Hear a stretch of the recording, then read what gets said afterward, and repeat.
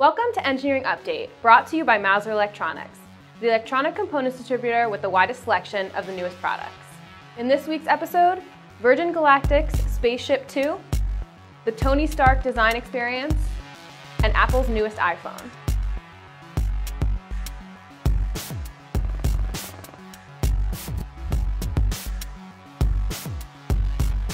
The SpaceShipTwo, also known as SS2, broke its own speed and altitude record last week, achieving an altitude of 69,000 feet and a maximum speed of Mach 1.43, which is about 1,088 miles per hour.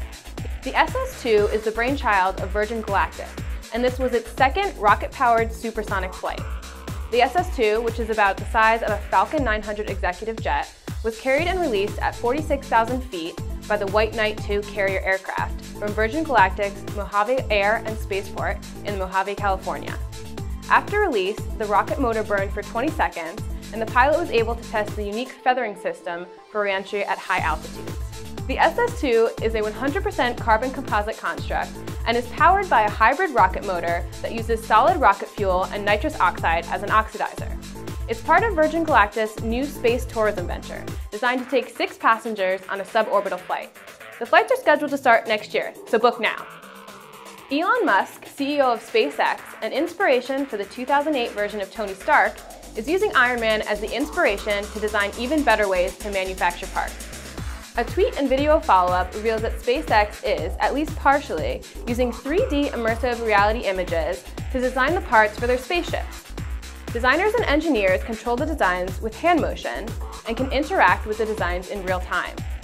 They began the process using a Leap motion controller and then moved to a 3D computer-aided design model, which allowed designers to work in fine detail. The team eventually began using the Oculus Rift 3D glasses for a more fully immersive experience. After the design is finalized, the team uses a 3D printer to print the titanium parts for the spaceships. Obviously. At a press conference on Tuesday, Apple announced 2 additions to the phone family, the iPhone 5S and a cheaper, plastic, colorful iPhone 5C. One second. The 5S, arguably the more interesting of the two, features the same body as the iPhone 5 and the same 4-inch display screen. It has the new A7 processor, which is the first 64-bit chip in a smartphone. It also runs the OpenGL ES 3.0, making graphics even better than on the iPhone 5. The phone also features a fingerprint scanner called the Touch ID, which doubles as the home button. You can use the scanner, which has a 500 ppi resolution and a 360-degree readability instead of a password.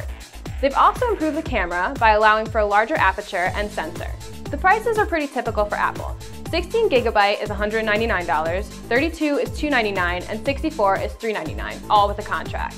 It'll all be available on September 20th. Level 135, yes! That wraps up this week's report. Be sure to join the conversation on Facebook, Twitter, and LinkedIn. I'm Casey Panetta, and this has been your Engineering Update.